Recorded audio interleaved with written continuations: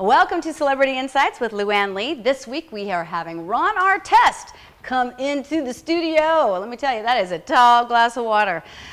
A glass of water I'd like to drink. Or, AKA Metta World Peace. And wouldn't mind having a piece of that.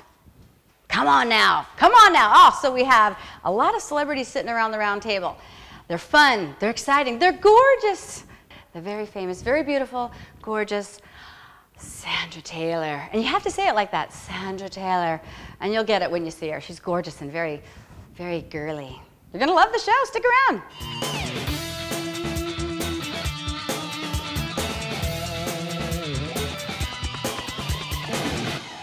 Hi, we are sitting here with Artest, a.k.a. Metta World Peace, Laker player, Dancing with the Stars contestant. Let's talk about the orange hair on Dancing with the Stars. What happened there?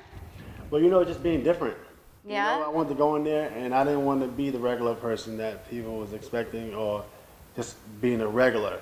Right. You know, with the suit. I wanted to be stand outish, and I was. You did. She was amazing, though. You guys look kind of cute. That was the cutest black and white cookie I've ever seen in my whole life. It was a hell of an Oreo cookie. Yeah.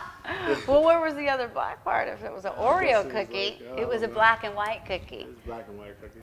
That is so awesome. I don't think people see this other side of you. Yeah. You know, they see the guy playing basketball, chasing the guy, you know, with the Coke in the stands. And you told me about that. That is an amazing story. You've got to tell the people watching that you are now good friends with this guy. Yeah, it's unbelievable. It was crazy because the guy, all right, he was an alcoholic, felon type guy, whatever.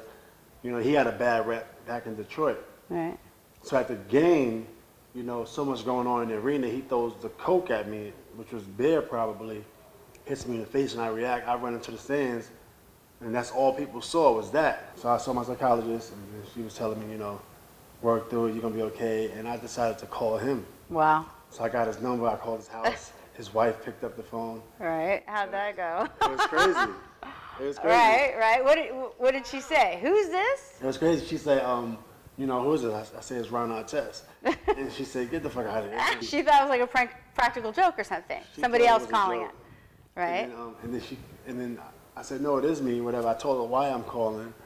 And I was calling John, so I wanted to do some stuff in Detroit, some good stuff. Why were you calling him? Because you just, what, you wanted it to be over, the situation over? Or yeah. You were calling to apologize to him? Or no, of course not. Okay, so why were you calling? What was the reason? I thought it was a good opportunity to give back to kids and let kids see two people that had conflict coming together.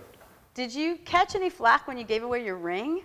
I gave the ring, I raffled it off for charity, you know, so the money I raised through raffle, we gave it to mental health awareness causes, people in Arkansas, Cleveland, Indiana, New York, Chicago, maybe. What's LA. the name of the charity?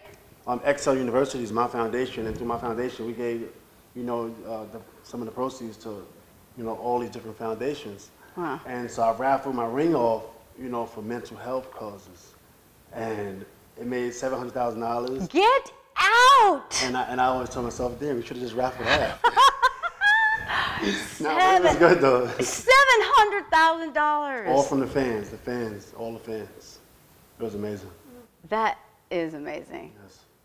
You know, you continue to touch me. You continue to touch my heart, and I just, well, I could go. I could go a different place with that. Yeah. Will you please touch me now? I could have sworn you was going somewhere else. You have a movie or something? Yes. We did a couple movies. I did a movie called 9 Full Moons. That'll be out like February. Then I did another movie called The Waking. Wow. And then I did another movie called Think Like a Man. That one was with Kevin Hart. Think Like a Man? Is that kind of like Walk Like a Man? No, Think Like a Man? Think Like a Woman. Old book called Think Like a Woman, but this one's called Think Like a Man. And so I did that. And I'm working on a couple more. So this Hollywood thing is really catching me by storm. But it's fun. Good. Well, I'm so glad you had time to stop by here. Yes. Next time I get a haircut on your show. Oh, that's right. Do you know, I was with you with your haircut. Yeah. Oh, we're still rolling. You better edit that out.